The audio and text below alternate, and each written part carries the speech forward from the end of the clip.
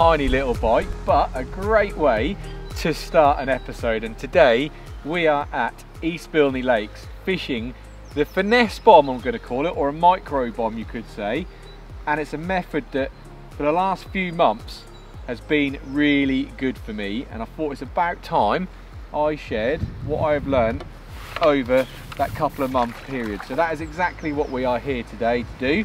We've got a little F1 to start the session with. Hopefully today it's going to be a selection of fish, little F1, maybe even some skimmers, some carp, stuff like that, and a busy day's fishing. And as I mentioned, this method has been very, very good for me. That sun's just come out as well, which is lovely, a bit of warmth. But there we go, first fish of the session.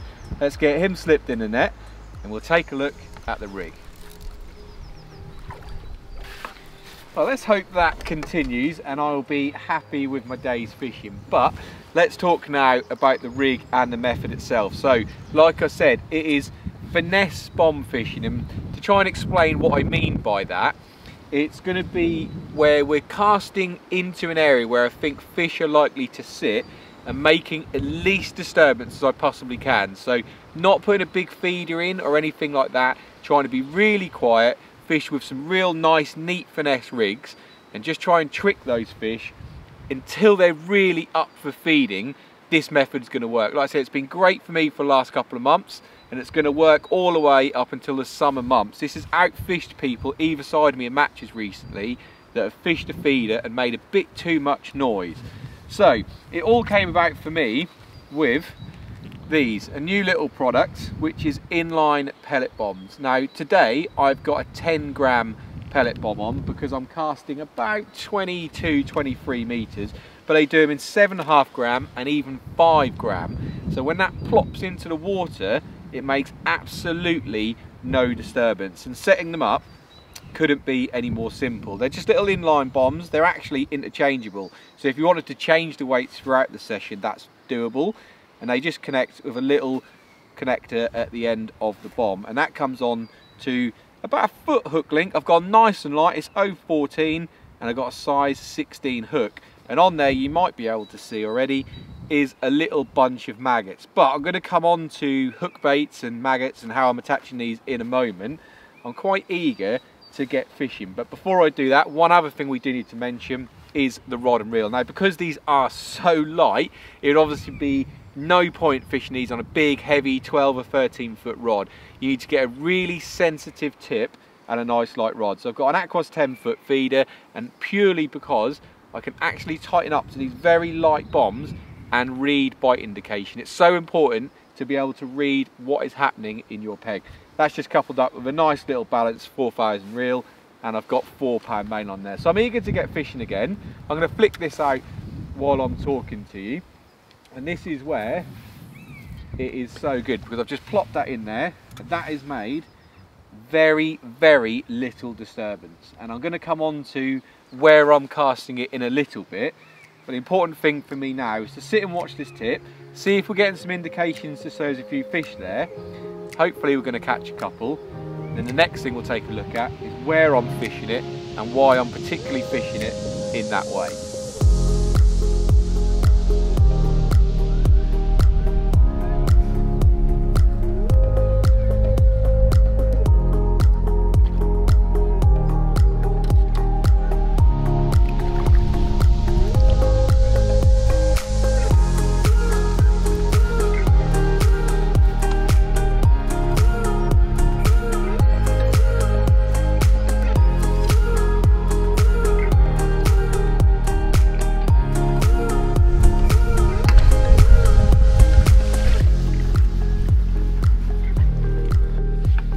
Little carp of the session, hopefully a few more to come. And as I said, we're at East Bilney Lakes on Bridges Lake, and I've chosen to fish this particular complex because it's full of little tiny F1s, some small carp, and then some obviously bonus fish as well. But I always say, if you can fool those tricky little F1s, then you can fool everything. So this method works for tiny little fish all the way up to the big bonus fish that can win you the match. Now, what I want to talk to you about is where you initially start fishing. So currently at the moment I haven't fed anything, What I wanted to do, and this is why these finesse bombs come in perfectly, is you want to try and find out where those fish are. So if you look at my peg just over my shoulder here, I think the mother lode, I'm going to call it, the hub of my fish, just by watercraft, is going to be somewhere around that bridge. They love structure, it's obvious. So I think somewhere along this far bank, but particularly under that bridge, is going to hold a lot of fish. Now I don't want to cast straight on where I think those fish are going to be. So if you watch where I plug this, there's a little white sign which is about, I don't know, 7-8 meters away from that bridge, and I want to start there. And what I want to do is pay very close attention to my quiver tip, looking for any indication of fish. Now I don't go straight to where I think the fish are going to be, because if you catch loads of fish straight away, you can spook them completely out of your peg. So you almost want to fish on the edge of them and just pick them off.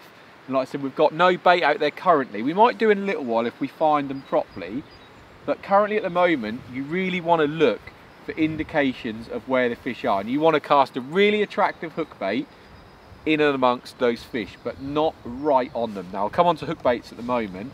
And another thing that did help me this morning, this is quite cool actually, on the East Bilney website, I don't know if you're going to see this on my phone here, they actually have a little video tour, peg guide, of every single peg, what it looks like without the water in.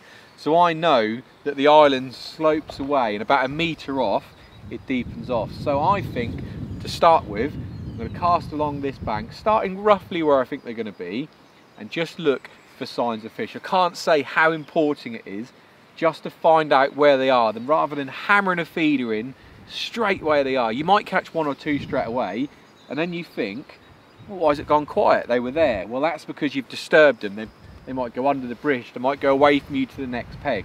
Try not to disturb them, and that's where these little finesse bombs really come into their own, because they make no noise.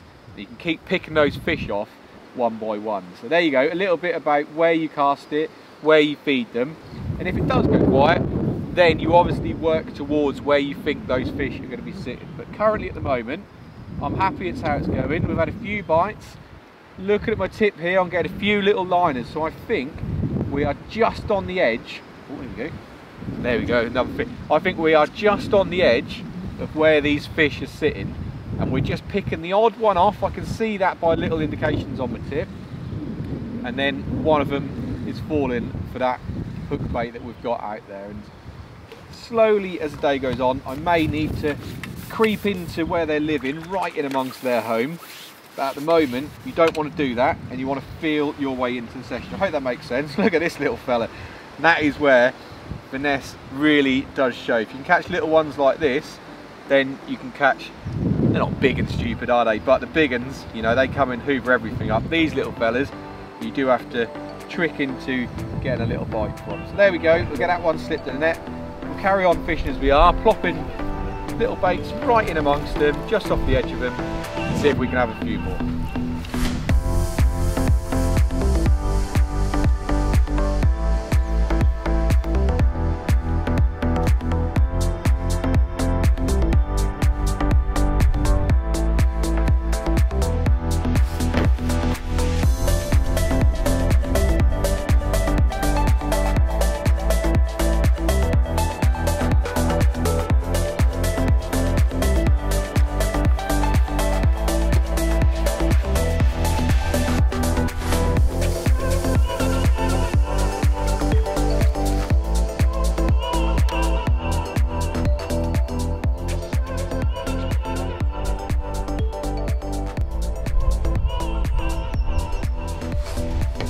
Going pretty well. I'm not sure why I sound surprised, because as I said, it has been working really well for me, but the F1s and a little nest of small carp have certainly stumbled across those, and it just proves that putting it in the right place is so important. Now, I haven't really needed to change where I'm casting at the moment, so it's been really good. But if you weren't getting any liners or anything on your tip to indicate that there was fish there, then you would need to move it along and just try and find out where those fish are sitting. But I think we got quite lucky in the fact that we found them nice and early. This one's putting up a bit of a fight. But what I'm going to do is I'm going to try and coach this one towards the net and show you this fish, and then we're going to talk about baits, because hook baits are so important, and I've really played around with these purely because made a dive for the bank there, purely because you are just fishing currently at the moment, we're just fishing a hook bait, no feed. Here we go, look, that's a nice little carp. And when you are fishing with just the hook bait, you need to make it ultra appealing, because you need to keep those bites coming and you need to make them find it. So there you go, that's a nice one. He's going to be mega when it's a bit more grown up. Looks like a scale pattern for the future, that one. So let me put that one in the net and let's move on to hook baits while we are out of the water. Now I've been fishing maggots and I'm going to finish on that one, but what I'll talk you through is what I've got on my side tray. Now I mean, it's pretty much the world is your oyster with it really, but give yourselves lots of different options. So I've got some 6mm pellets, some 8mm pellets, I've got a tin of corn here. I haven't actually opened it, but corn is a really good hook bait for this. You could try bread. And I've also got in here, I've got a little hook bait pot, and this is full of loads of different soaked pellets. Now I do a bit of carp fishing. If you watch any carp fishing videos, go and have a look at them. They all talk about having the most attractive bait you possibly can, and then liquids play a huge part in that. So in all these pellets, they've all been soaking in various liquids throughout the last few weeks. You get them soaking in some of your favourites and just make them really stand out and what the fish will be attracted to. And that's exactly what I've done with my maggots. I've got some dead maggots, I keep them in a bag, and they're just going to be flavoured with liquid. So I've got some pineapple liquid, I really like that this time of year. And in here, and you probably see my hands are a bit yellow. Now I'm not too worried about that, but the pineapple liquid on these maggots makes them so irresistible and just makes them more attractive. I'm trying to get those fish to find my hook bait without having anything else around it. And it just gives me ultimate confidence that this shouldn't dry up, you know, because I'm not casting big heavy feeders to scare fish. I'm not fishing right where I think they are. It's so nice, and that's why I'm going to say it again, that word finesse. You need to be nice and quiet and stealthy. Now, the best hook bait for me doing this by a mile has been these dead maggots, and I'm actually hair rigging now. This is quite a weird way to do it. You might not have seen it, and I don't really know if this is the best way. I'm still sort of deciding myself, but you get yourself a pellet band and open the band up and then wedge in there a big old bunch of maggots. Now I just find the easiest way is to pick up a big pinch of maggots. Yeah, look at that, a big pinch of maggots, put them in there and then pull the band back over them, and then you end up with however many you get. It's a bit of lucky dip, 3, 4, 5, but as long as you've got some in the band, and they want to make a little like hedgehoggy type bait, but that is the best way I've found to do it, is sort of take that lucky dip in wedging them in the band, and we're going to flick back over to our spot and see if we can catch one. But yeah, with hook baits, that is the main thing.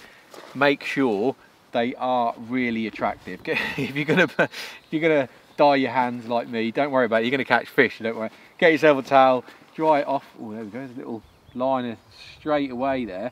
And I just know that there's a lot of fish where I'm casting. If you were fishing for bigger fish, then this would be even more important to cast about, because you find they sit in really tight pockets and you have to exactly search out where they're going to be, and that's where you want your bright, flavoursome, big hook bait, whatever it may be. In each day will be different. You might catch them on pellet one day, a soaked up boiler the next day, but like I said, these little maggots here, they have been the one for me. So there you go, there's a little talk about hook baits. Put it in the right place, and you can have a pretty good day's fishing, and that is exactly what today has proven to be at the moment.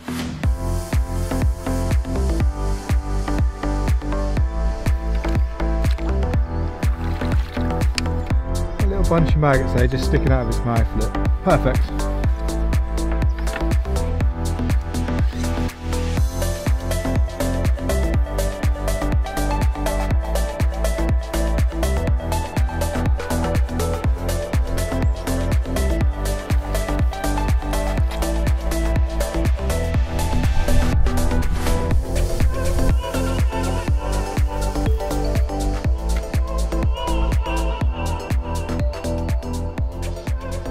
the last thing that I'm going to talk about while that's fishing away, I have actually just cast a little bit closer to that bridge, just sort of chasing those fish as they've quietened away a little bit, but it has been a mega day.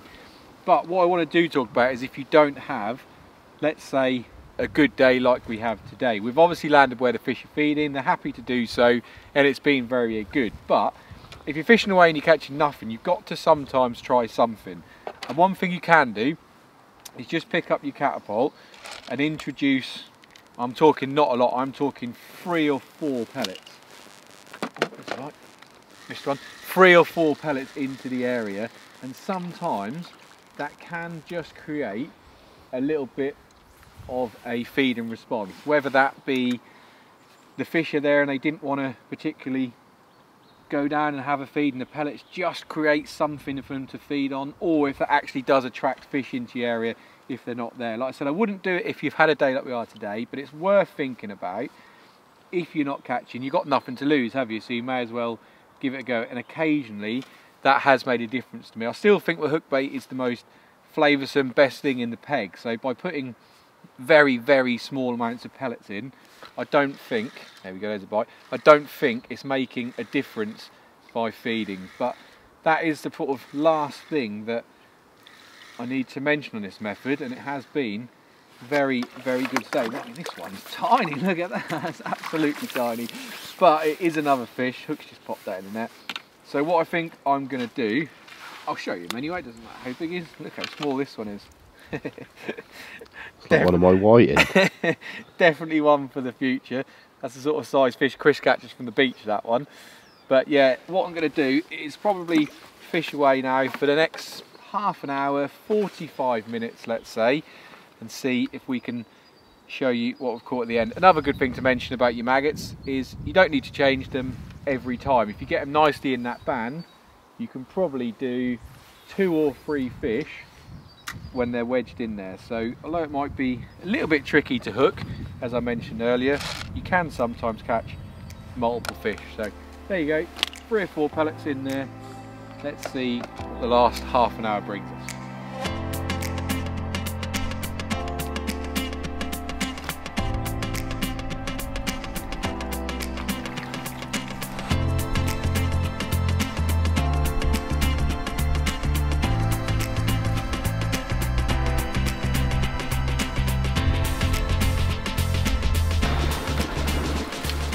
Well, what about that for a net of fish? I really enjoyed that one today. Great day's fishing, really good fun. Like I said, it's been a method for me that over the last few months has really proved good.